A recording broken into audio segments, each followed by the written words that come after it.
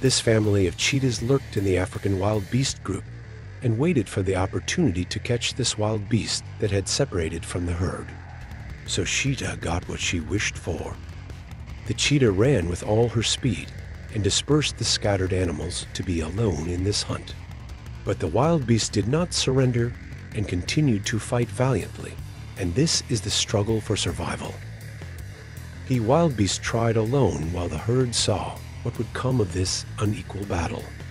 The herd fled, and the conflict remained intense.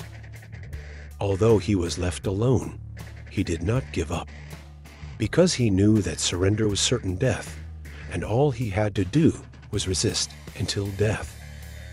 When the herd realized that this wild beast remained brave, they returned to him and joined him, and the cheetahs left, defeated in a way that no one was expecting.